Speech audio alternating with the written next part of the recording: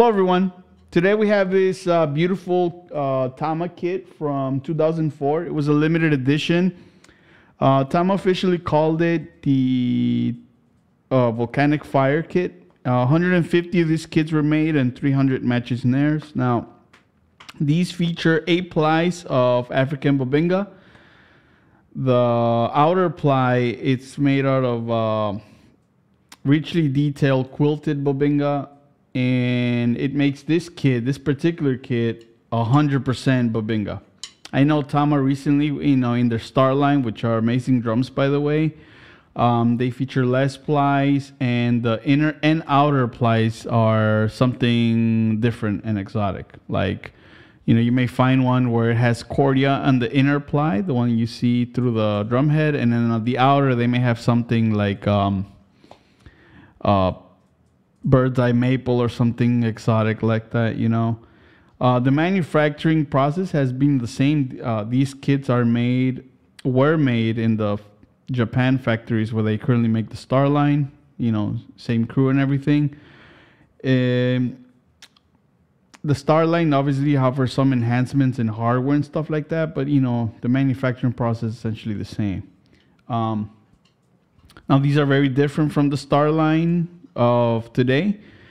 As I said before, these are 9 plies of African Bubinga. These are thick shells, no re-rings, and they offer a pretty unique sound. If I were to describe the sound, it'll be something deep, rich, lots of resonance. They're definitely punchy and very, very responsive. So yeah, that's that.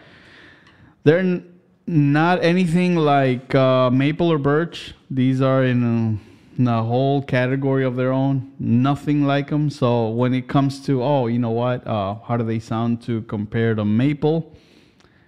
Well, they're darker than maple.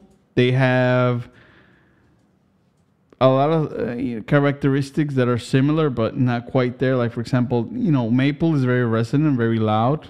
These, I wouldn't call them very loud. They do have some, really nice resonance, but the tone is darker. So it is just different. I'm not saying it's better or worse. It's just different. And unlike birch, because birch is a very popular wood for drums, these are just punchier. They are very similar in just the fact that they're dark sounding drums, great for recording, but man, they are punchy. And when I say that these are resonant, when you tap on that bass drum, you can feel the vibrations upstairs in the living room upstairs.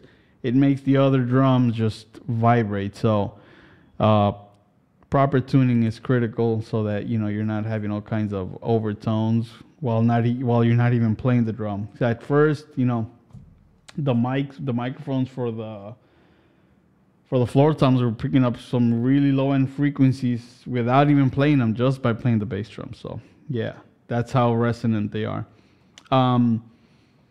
I've tried these with multiple heads, including 2-ply heads, coated, and single-ply clear.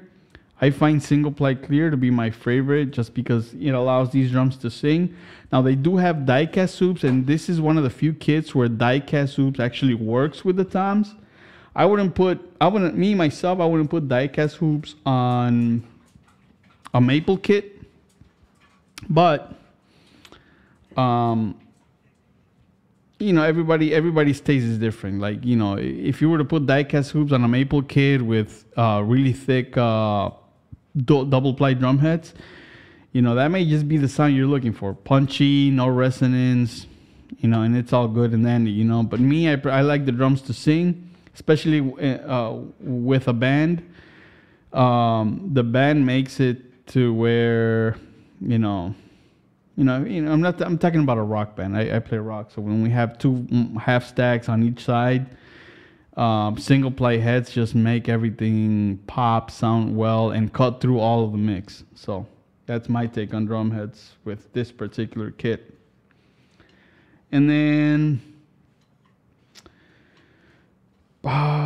300 of the snares were made separate from the kits, and they obviously came with a certificate of authenticity. I bought these pre-owned, so I don't have the certificate. I just have the 7-piece. I'm sorry, the 6-piece drum shells, which is 8-inch, the 10-inch, and the 12-inch tom toms, 14 and 16 floor tom, and a 22 by 18 bass drum. And what I use for a snare is a DW Super Solid. I'm probably gonna get buried in there, or at least put, if I get cremated, my ashes will go right into that drum. Just because, you know, it's been my favorite throughout the years. I'll never get rid of it. And yeah, it's all a personal thing. I'm not saying it's better than your snare drum, but yeah, I'm gonna show you guys what these sound like in just a bit. And I hope you enjoy. Thanks for watching.